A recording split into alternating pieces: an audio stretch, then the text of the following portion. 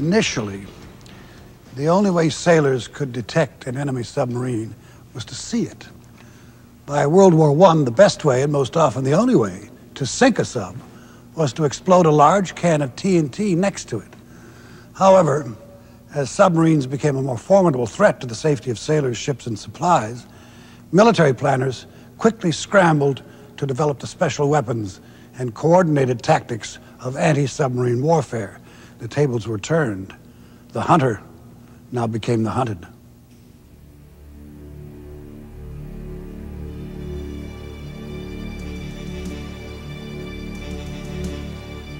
From its earliest days, the U.S. Navy has been armed for one purpose: to maintain freedom of the seas. For many people, this projection of power is symbolized by surface ships and supersonic aircraft. These systems are often in the limelight, capturing headlines in the public's imagination. Alongside them, though, is a team of quiet professionals with a job that may be less glamorous, but is growing more important every day. Their wartime mission is deadly serious: to hunt down, identify, and destroy a most elusive adversary, an enemy submarine.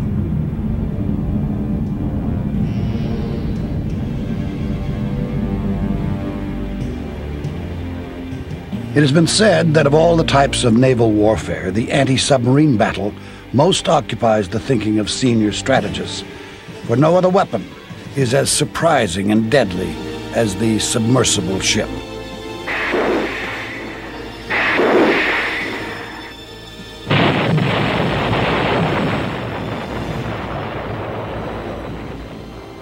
Although the submarines are out of sight, they aren't completely out of reach. Carrier-based Vikings patrol thousands of miles per flight, searching for the proverbial needle in a haystack. Ship-based Seahawks join them, listening for the telltale sounds of an intruder below. Long-range P-3 hunter killers are on a watch for hours at a time, while deep-diving attack submarines track their counterparts all over the world. In the Cold War years, anti-submarine warfare was no less difficult, but at least the enemy was clearly defined. Until recently, the Soviet Union was the threat. At one time, in the 1980s, the Russian Navy was accepting a new submarine every 4 weeks.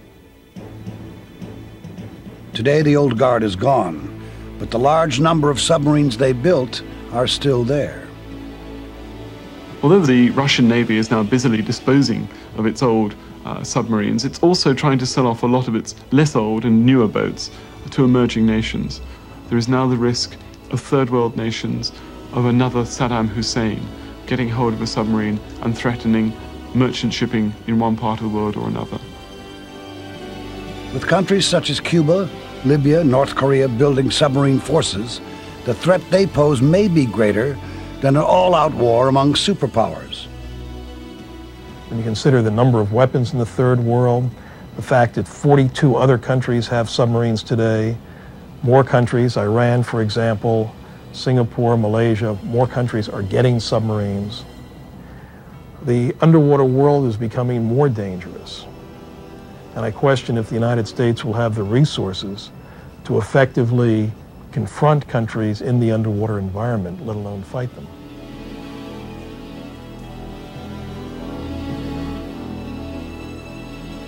The submarine wasn't always considered such a threat.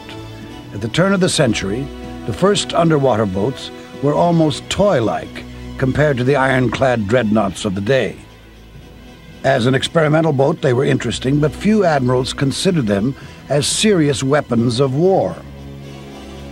The first U.S. Navy submarine, the USS Holland, carried torpedoes and a small cannon, but they were immobile, welded inside her bow.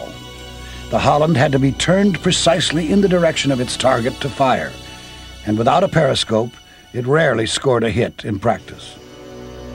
Improved submarines followed, with longer hulls, diesel engines, and greater ranges. They began to show promise, but it took a world war to make most people take notice of them.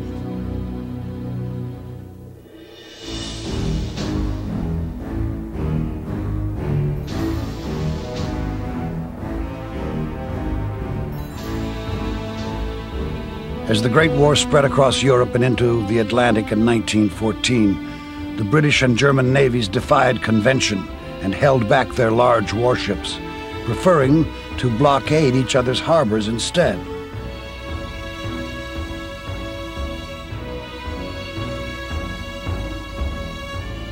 By 1915, with large numbers of British mines off the coast, the German High Command turned to its small U-boat force to prosecute the war. With a mixture of bravery and ruthlessness, these submariners set out on the Atlantic in search of vessels bound for England. When they spotted the smoke from a merchant ship, the submarine would race at high speed until they could identify what kind of a target it was.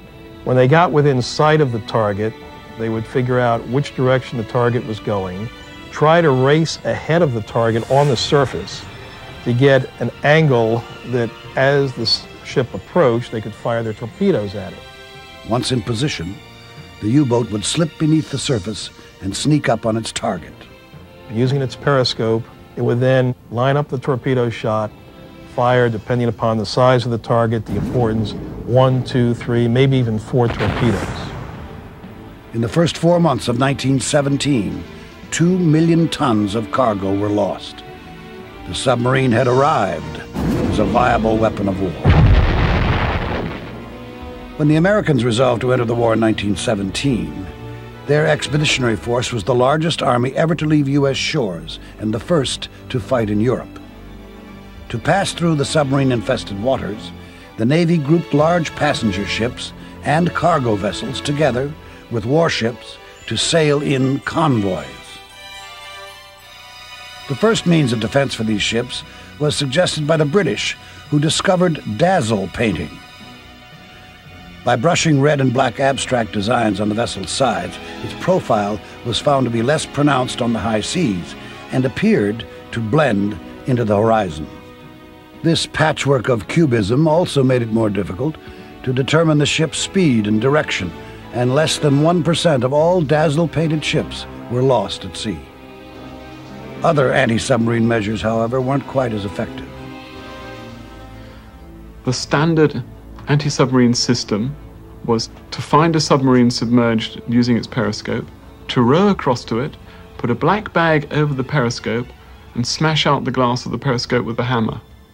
That system remained a standard operational technique until 1917. As flying boats came off the assembly line, they were seen as an attractive scouting vehicle to protect convoys near the coast. And it wasn't really until 1917 that aircraft became a potent anti-submarine weapon. Not only were they fast and able to catch submarines on the surface, but because of their height, they were able to look down into the water and see shallow dive submarines and attack them with gunfire. The airship was also coming into its own as a reliable scouting vehicle. It could stay aloft longer, carry more personnel, and it made an ideal bombing platform. During the war, the Royal Navy used more than 200 lighter-than-air blimps off the English coast to seek out and occasionally attack German submarines. But the best weapon to guard against the U-boats and ensure the safety of the convoys was the destroyer escort. The old four pipers were rugged and dependable, even in the worst weather. It was found that the destroyer, because of its high speed and relatively long endurance, was an ideal craft to counter the submarine. If it caught it on the surface, it had sufficient gunfire and torpedo power to sink it. 4-inch guns awaited the U-boats on the surface. The difficulty was finding them underwater. Initially, the only way you could detect a submarine was to see it. But once they were underwater, you could hear the noise as the submarine went through the water, the flow noises, as they now call them. So passive hydrophones, just listening devices, were hung over the sides of ships to listen for submarines. The hydrophones were simply underwater microphones. If their operators heard a U-boat close by, they would release smoke screens to buy more time. Then, after positioning themselves above the submarine, the destroyer men unleashed their most effective weapon, the depth charge. First introduced in 1916 by the British, the depth charges were packed with about 300 pounds of explosive TNT. The depth charge looked like a trash can, and you would just roll it off the back of a ship as you passed over the submarine. And hopefully the explosion would destroy the submarine. Very soon they fitted hydrostatic fuses to these, which were devices that would explode the depth charge at a preset depth. When the depth charge explodes underwater near a submarine, not only is it the force of explosive that might damage the submarine, but the water itself that goes out from the explosion of the depth charge has tremendous force. And it's hoped that the explosive force will buckle plates on the submarine or break things that will cause a casualty that will force the submarine to the surface. Once on top, the Germans were outgunned and outmanned. By the war's end, 178 of the Untersee boats were on the bottom.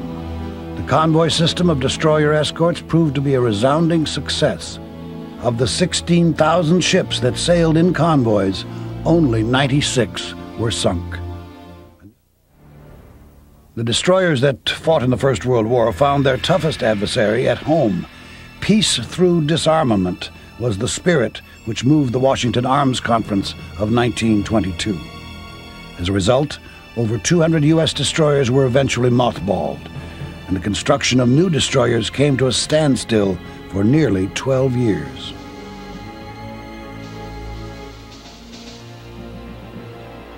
The submarine, however, continued to evolve. Advances in torpedo designs, faster engines, and powerful deck guns made them more lethal than ever.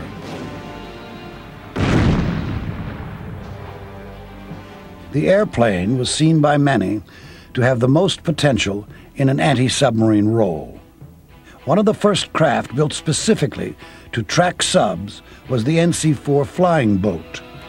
It captured the world's headlines in 1919 by flying from Rockaway, New York to Lisbon, Portugal.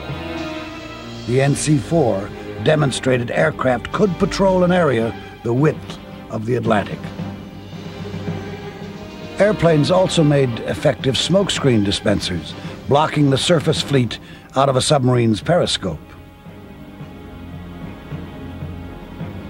The Martin torpedo bomber could deliver torpedoes against surface ships, but to drop them on submarines, sufficient underwater guidance systems would have to be developed. Airships were also the subject of experimentation. When the USS Los Angeles took on an airplane in 1929, many predicted it would become the ultimate anti-submarine system.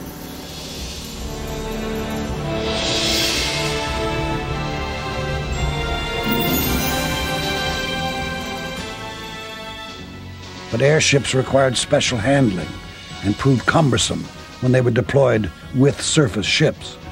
Their inability to operate in foul weather convinced the Navy to look elsewhere.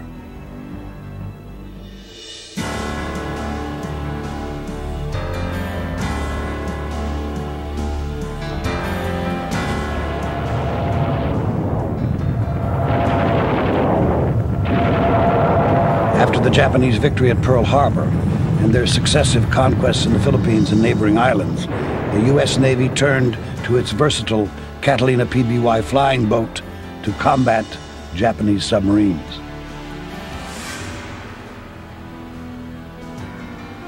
The Catalinas were ideally suited for sub-hunting.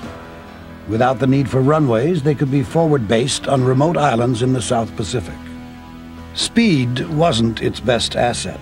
With a crew of 10 and a full bomb load, it could fly barely more than 100 miles an hour.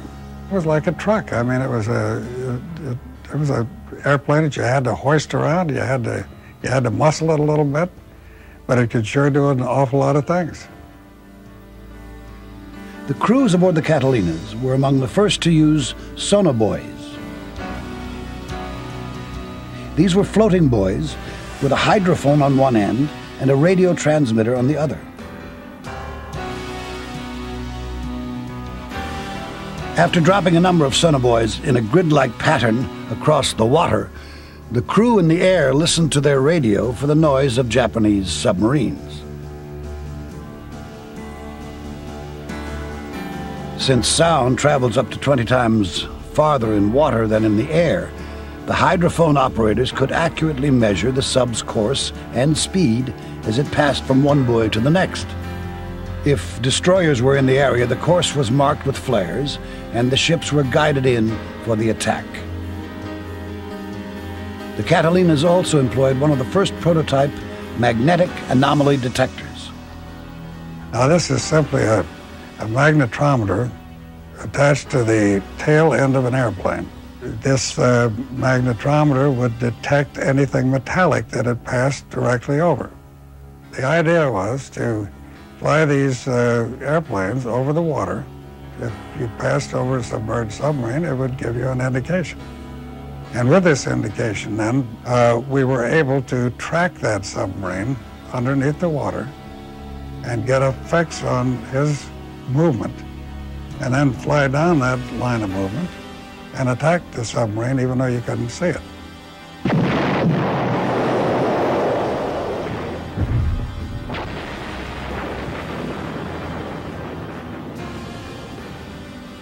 PBY Catalinas were also used in the Caribbean and Atlantic against a new generation of German submarines. Between 1939 and 1943, the untersea boats wreaked havoc once again against convoys headed toward England. Even the mighty British battleship Barham was no match for 3 well-placed U-boat torpedoes.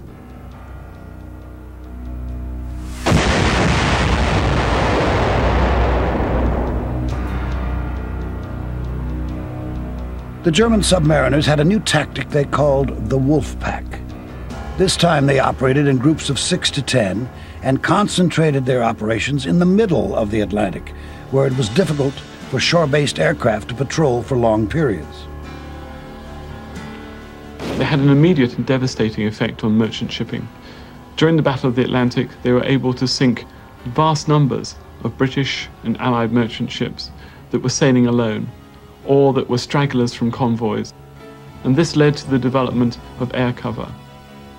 With most of the U.S. carriers tied up in the Pacific, a number of merchant vessels were fitted with flat tops to become small airplane launching pads. Designated escort carriers, they lacked the speed and size of conventional carriers. Although their decks had room for as few as 20 aircraft, their presence was felt immediately.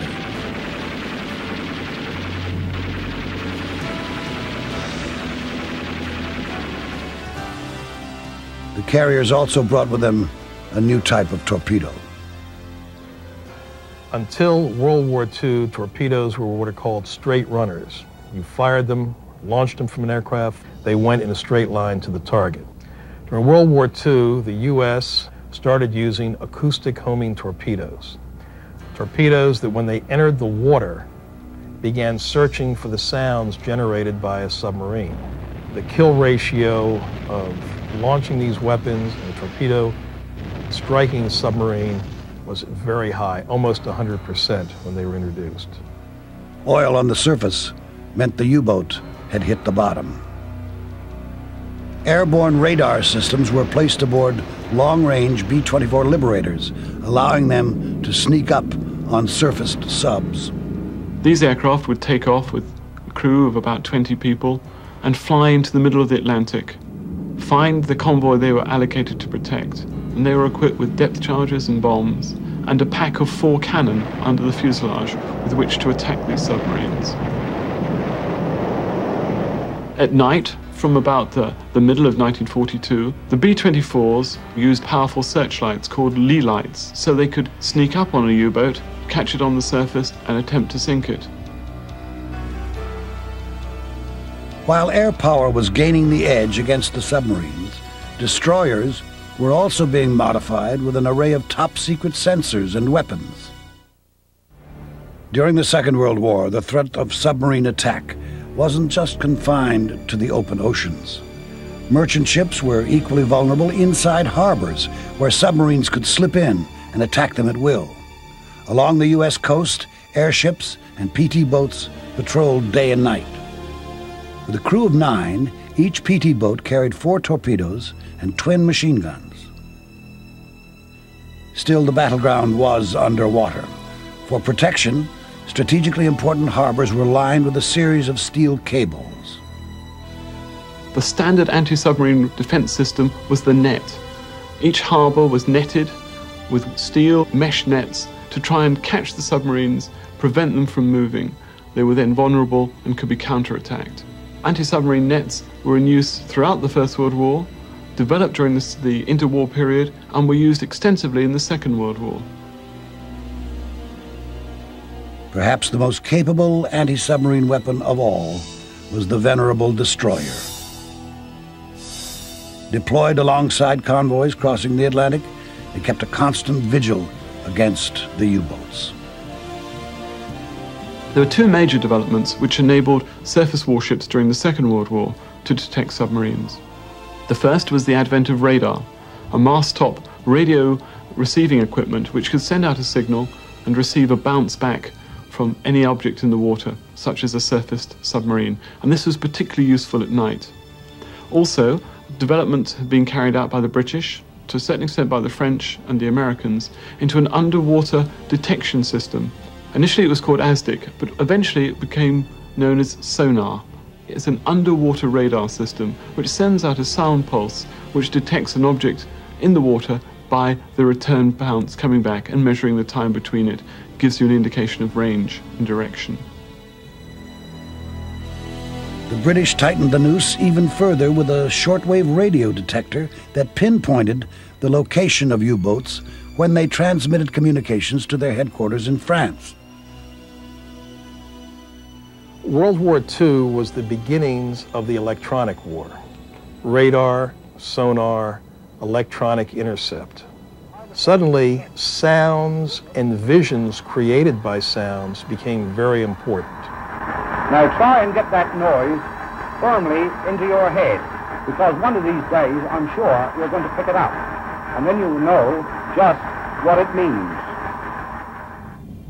With improved hydrophones, trained operators could recognize the U-boat's distinctive noise signature, compliments of its noisy power plant and spinning propeller. As long as it's one destroyer, it is not serious. If there are 2 destroyers, and in the second part of the World War, there were always 2 or even 3 destroyers, then it's almost impossible for a submarine to survive. Because once destroyer stops, finds the direction with the sonar, another one from another angle does the same, and the 3rd destroyer runs and gets a signal from the other destroyer when to drop the depth charges. Because then they have not only the direction, but also the depth. As detection improved, weapons also improved. Instead of rolling depth charges off the stern of the ship as you passed over it, we developed what were called K guns and Y guns, which could fire a depth charge a few dozen yards to either side of the ship.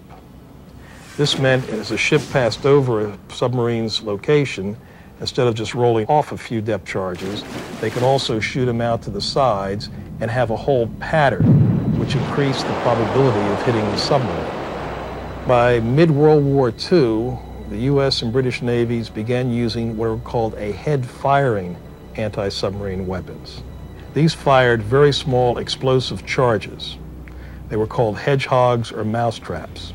They would fire a pattern of 8 or 10 of these at an enemy submarine's believed location. When they entered the water, they would not explode until they hit a submarine. So if they missed the submarine, there was no explosion to interrupt your sonar. A depth charge above you or even on the side of you makes a lot of noise, rocks the boat, maybe the lights go out. And it's very frightening, but it doesn't do any deadly harm.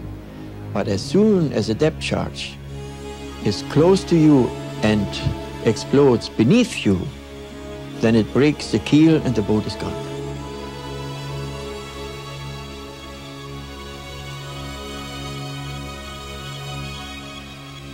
I don't believe that there are atheists on this earth. If somebody states he is an atheist, and if he's the most ardent communist, I take him on my submarine and expose him to a depth charge. You will see how fast he is on his knees and prays to his God. Ship-launched acoustical homing torpedoes added to the U-boat's growing list of worries. Faster, smarter, and used in greater numbers, the anti-submarine forces proved too much for the U-boats. After World War II, helicopters became practical and effective weapons of anti-submarine warfare. Helicopters could fly far ahead of the fleet, and with a variety of special sensors, they could detect submarines and immediately drop weapons on their elusive targets. Almost from the onset, the potential to deploy helicopters at sea was in the minds of designers and the Navy.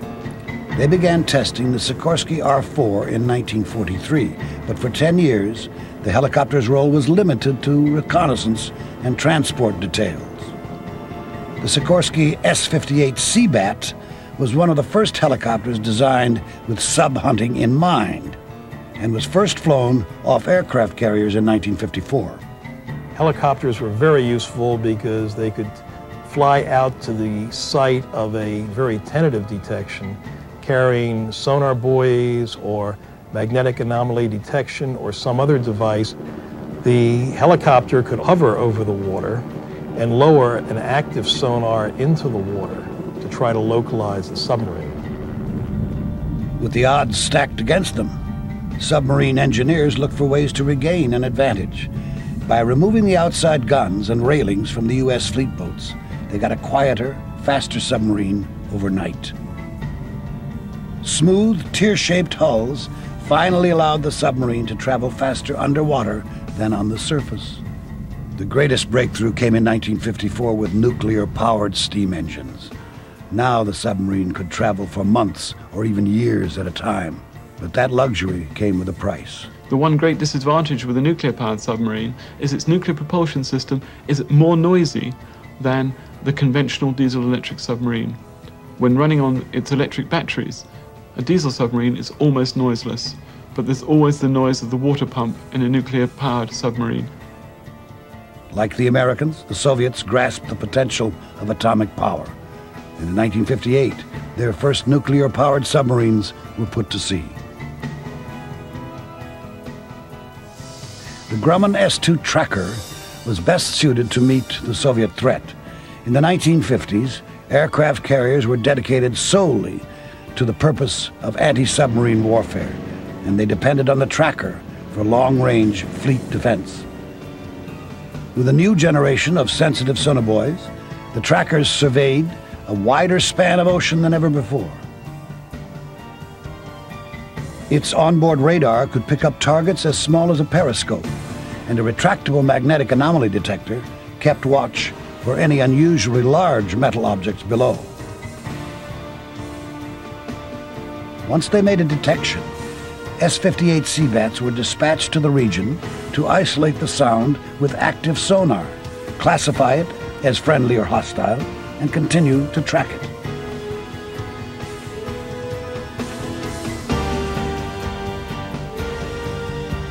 Most surface combat ships built after the Second World War had large sonar domes built into their bows. They also carried weapons designed to defeat the submarine from greater distances than ever before. The remote-controlled Dash for drone anti-submarine helicopter was designed to prolong the life of vintage World War II destroyers. Dash carried 2 homing torpedoes and could be guided as far as 70 miles away. Anti-submarine rockets called ASROCs were added to destroyers. The ASROC could throw an acoustic homing torpedo more than 6 miles.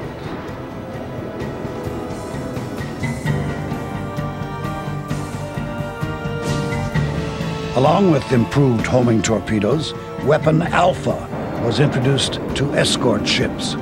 It could launch a 500-pound rocket-propelled depth charge nearly 3,000 feet.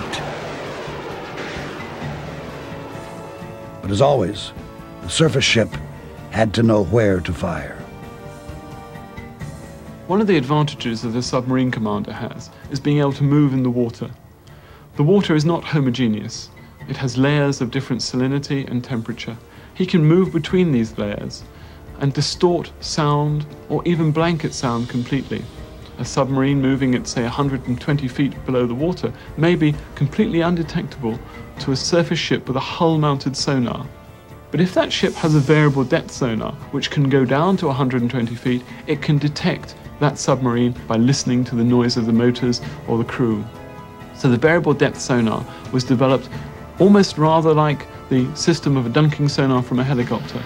It's dropped from the back of a ship on a long cable and can be controlled from the ship to vary in depth. Seafloor detectors were designed and placed in contested waterways. These giant hydrophones monitored submarine movements and relayed sounds to evaluation centers by underwater cable. As deep-diving nuclear-powered submarines began to enter the U.S. Navy fleet, they had a new mission: to seek out and destroy other submarines in their own environment. The best weapon to attack another submarine with is a submarine. To do this, it used passive sonar systems which only listened to the noise generated by enemy submarines. It also could, in an emergency, use an active system which would send out a signal which would bounce back off the hull, but thereby it would give itself away. During the Cold War, these cat-and-mouse operations were centered primarily in the North Pacific, North Atlantic, and beneath the polar ice caps. The aim of the game was to find out what the Soviets were doing, how they were doing it, and even follow them back into their own harbors to gain intelligence. In the 1960s, the primary submarine attack torpedo was the Mark 37. It used thin, high-strength metal wires that unspooled behind it to receive steering commands from the fire control men in the submarine. At a certain distance, the wire broke free, and the torpedo turned on its active sonar. Although the active sonar guidance gave the torpedo's position away, it was hoped to be so close to its target as not to matter. Overall, the Mark 37 had a range of 5 miles.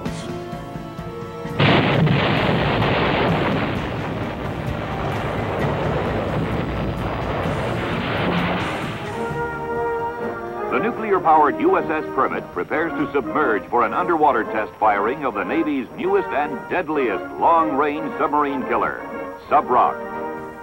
In 1965, the Navy went operational with 𝒏𝒔, an anti-submarine rocket with a revolutionary depth charge. 𝒏𝒔, capable of being fired from conventional torpedo tubes, is the Navy's latest answer to the threat of missile-firing enemy submarines. The depth charge separated from its rocket and re-entered the water up to 30 miles away. The 𝒏𝒔's guidance didn't need to be precise. Its warhead was a nuclear bomb and could obliterate any submarine within 3 to 5 miles.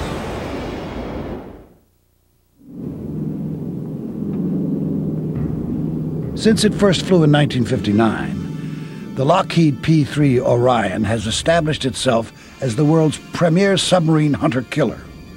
Continually upgraded and improved, the Orions are still on active duty. As with most anti-submarine aircraft, sonobuoys are the key to the Orion's success. In flights that can last up to 16 hours, 10 crew members work together with fully automated computers to monitor and process the signals of up to 99 sonobuoys at a time. The buoy's depth and life expectancy are preset. After 1, 4, or 8 hours of monitoring and transmitting sounds, they take in water and sink. The noises are recorded inside the Orion and then matched with a library of sounds of suspected submarines in the area. Anybody can be trained to go out and land and take off on an airplane, especially one as forgiving as a P-3. The difference is when you're out on station and you're only a few hundred feet above the water and you're traveling about 250 miles an hour and you're bending that airplane around a very small area of that ocean, and you know somewhere down there Several hundred feet underneath the surface, there's a large metal object that you're trying to search for. The Orion has carried a variety of weapons over the years, from homing torpedoes to depth charges, and for surface attacks, the Rockeye cluster bomb. The Navy decommissioned its last anti-submarine carrier in 1974, and since then, the sea-based sub-hunters have flown with the rest of the battle group. The S-3A Viking is the Navy's latest aircraft for this role. It carries a crew of 4 and can remain on station as long as necessary with the help of in-flight refueling.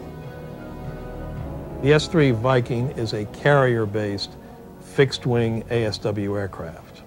Like its larger cousin, the P-3 Orion, it has radar, sonar buoys, and certain other detection devices, such as an ability to intercept communications from a submarine. Like a P-3, you want to guide it to the general area where you think there's a submarine contact. Once it locates the submarine, it can again use depth charges or homing torpedoes or rockets to attack.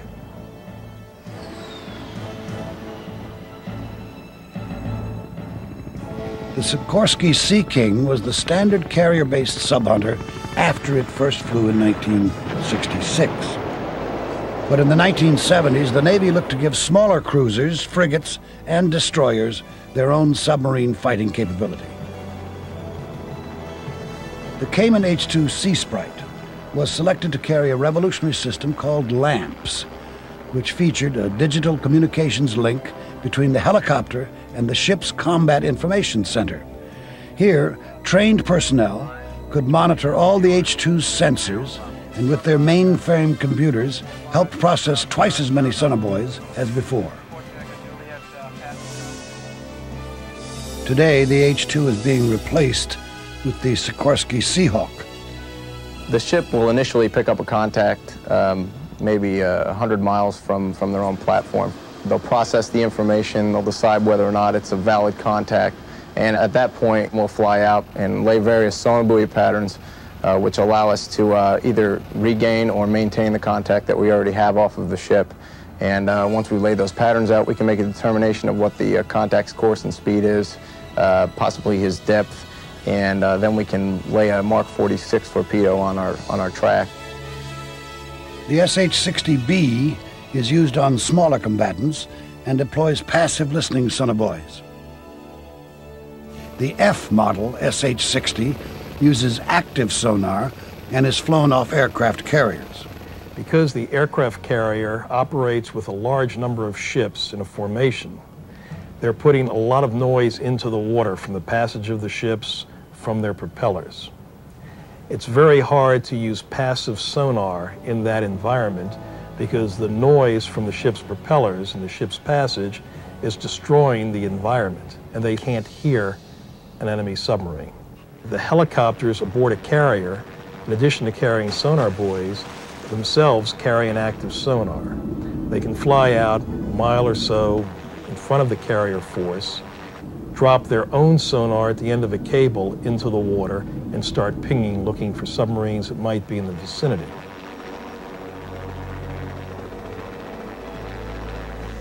The Los Angeles-class attack submarine began service in 1976. Today, an improved version has a wartime mission to seek and destroy enemy submarines. With a nuclear-powered submarine, our only limit for remaining underwater is the amount of food we have on board. We make our own oxygen, we make our own water, we carry all the supplies we need, and we can remain deployed for long periods of time and go forward and carry the battle forward. And the only thing we have to come back for then is food, or if we were to run out of weapons. The sonar room is the eyes and ears of the attack sub. Here, sonar bearings of submarine and ship contacts are presented visually on a display terminal. The sounds they hear are like fingerprints. No two classes of submarines sound the same. Well, this particular ship and most of the submarines currently out right now unlike what you see in movies, there's no need to go to periscope depth to attack a contact. We're fully capable of carrying out an attack on either a surfaced or a submerged contact without ever seeing them, just on sonar bearings. The way that works is just teamwork between the sonarman and the fire control technicians. We send them bearings, our estimate of range, and they do their best to solve for what they think range is. And between us, we come up with what we think the solution is, and it works. U.S. Navy attack submarines carry the Mark 48 torpedo.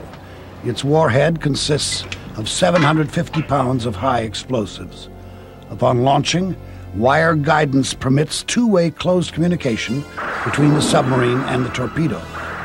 With a reported range of almost 30 miles, it has active sonar and passive acoustical searching modes. War, of course, is measure, weapon, and countermeasure, counter-weapon. We now have submarines that are coated with anechoic or sound-absorbing material, which reduce the effectiveness of the torpedo sonar and enemy submarine sonar. The latest research involves satellites equipped with radar and optical sensors to track shallow submerged submarines. Ironically, this emerging science is necessary because of so-called old technology. Third world subs use silent diesel-electric power plants and are inherently quieter than the Russian nuclear subs. There's no sign that the proliferation of submarines is decreasing.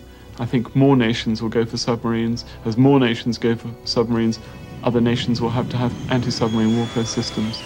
The best anti-submarine warfare system is another submarine, but that doesn't mean to say that helicopters and surface ships won't be needed. There'll still be the development of long-range maritime patrol aircraft in the anti-submarine role, and I think what we'll see is more and more space-based systems. It might be a low priority today, but I don't think it will be in the next century. Technological advances come to both the hunter and the hunted, and the fragile balance is still maintained. However, anti-submarine warfare is still an imprecise science. Some people believe that soon there will be a device that renders the ocean transparent. But until then, anti-submarine warfare remains a deadly game of chess that requires not only the skillful movement of highly trained and specialized players, but plain common sense and good luck.